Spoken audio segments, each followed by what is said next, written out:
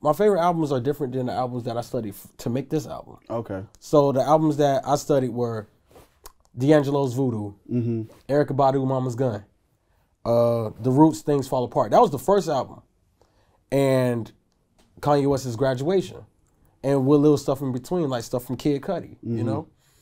Stuff from Nas's Illmatic.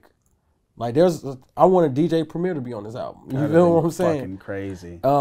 Even Kendrick Lamar played like Kendrick Lamar albums because he never makes a bad album. I study people that don't make bad albums, you know? And I just picked the people that I wanted for this album, you know?